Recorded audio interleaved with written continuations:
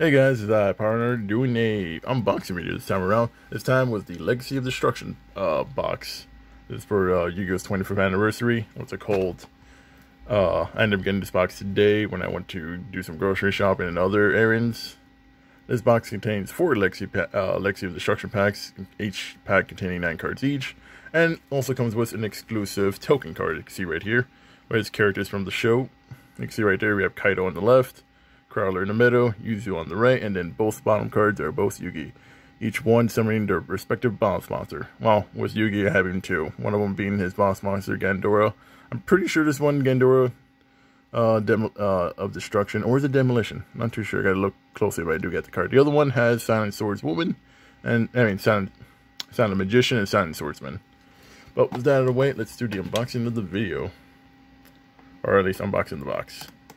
Which, as this has plastic, you can remove the plastic pretty easy.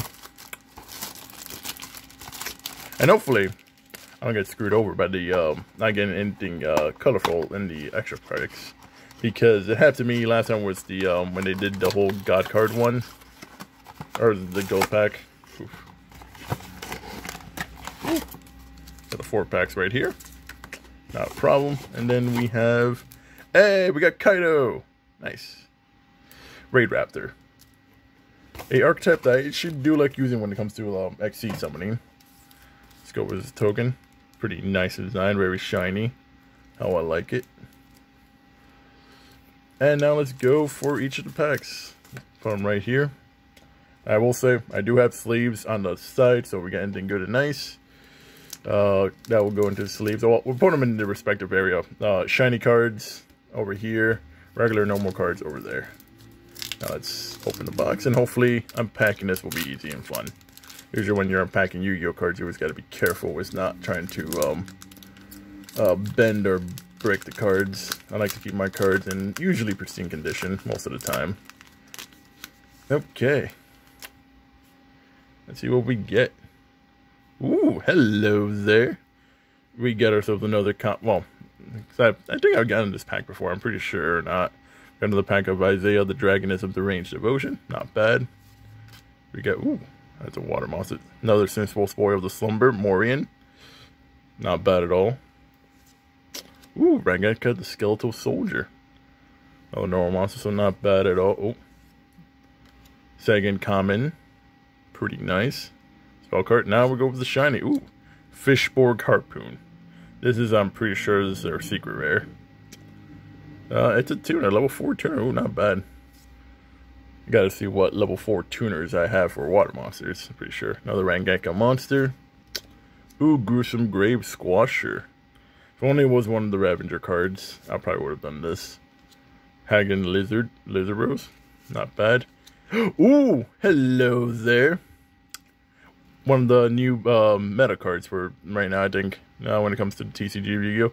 Tenpai Dragon Chandra. Because the Tenpai cards are in the meta and going to be useful for a whole lot of stuff. I kind of hate, because I thought I had a Trident Dragon, but apparently I don't. What's it called? But I guess I don't have a Trident Dragon. Okay, go with the next pack right here. Overall, not bad. Usually when I do these, it's always fun and games and whatnot. Next box opening. Always got to be careful with these cards. And not gonna lie, I'm kind of glad that we got like at least what's it called 9 cards each. Because I think lately or before, usually it's been like what 4 or 5 cards. Okay, turn around. What do we got? Ooh, Sangenpai Biting Dragon. Ooh, I don't know if that's one of the new tuners. Ooh, I see fire. Synchro. Jungle Dweller. Not bad at all. Wait, did you guys see the Senpai Biting Dragon? Not gonna lie, the artwork, I really do love the artwork. It's pretty nice. Ooh, Jungle Dweller. That's actually pretty nice artwork. Kind of reminds me of damn, what's the link card? The Dweller monster. It's a link for Dweller something. No, it's it's not a link. It's Exceeds. I use it for when I do my XC summon to Zeus. Extinguish of the Ashen. Ooh, one new Ashen cards. Which I do kind of want to get Eddie some cards so I can... Oh, hello there. Sangenkai Transition Dragon. Talking about tuners, we got another tuner fire monster. That's actually going to be pretty nice. Look at this beauty right here. This is a secret rare. Pretty sure. That right there is going to go into the pack over there. Got another one, Witch Lord. Not bad, especially with a lot of zombie cards. Especially with zombie cards being a lot more supported now than before. Ooh, Rangenka. Especially since I do have, I think, two or three copies of Eldritch, of the Golden Eldritch, yada yada card. You probably know Golden Eldritch. Ooh, Ancient Gear Commander. I do got some Ancient Gear cards. Older ones, but I think they still work. Pack number 4. No, it's been a while since I've actually opened any good Yu-Gi-Oh cards. I'm actually going to try to come back into it. I think one of the decks I'm actually going to try to build, mainly because I play Master Duel, as you see in streams and whatnot when I do streams on occasion. My main deck that I like to use is my Volcanics. A little bit of Snake Eyes with the Balistar. Okay, not all Snake Eyes, only has like one Snake Eyes, and that's Ash. And 3 copies of the Balistar with some of the spell cards, but mostly it's a Volcanic deck. And it runs as a Volcanic deck. Ooh, another Eyes of the Dragoness. The Range. I really do like this card artwork design. Also because I like the Dragon Girl. Ooh, Centaurian Gargoyle number 2, another dragon. I'm liking all these dragon designs, so you can see right there. Really nicely designed. Oh, hello there. Ooh. Then I'm also seeing a trap monster. That's not Trap Tricks. Actually not bad. I see a lot of these when I'm playing Master Duel. Especially when you're trying to do like combo decks and whatnot. Ooh, that's a little bit surprise. Miyazukin, the Moon Fang Dragon. Ooh, that looks pretty nice. You know what it reminds me of? It kind of reminds me of Digimon creature. Fuck, what's it called? Flame Dramon, or the one with that does the egg evolution. Oh, hello there. Pretty sure this one's an Ultra Insect. Ranekiri the Stag Summoner. Ooh, that's actually not bad. Pretty sure it's an Ultra. Usually when it comes to rarities, I'm not too sure. I'm pretty sure this is an Ultra. Usually Ultras comes with the Reflecting Shininess, was also its name too. When it's not an Ultra, its name usually is never highlighted. Ooh, Christian Witch. Hello there. Another spellcaster. Really cute too. Hello, more Ancient Gear cards, which is good. I actually might make an Ancient Gear deck on Master Duel. I actually do get the chance to. Hello, Stronghold, the Hidden Fortress. I'm pretty sure I got...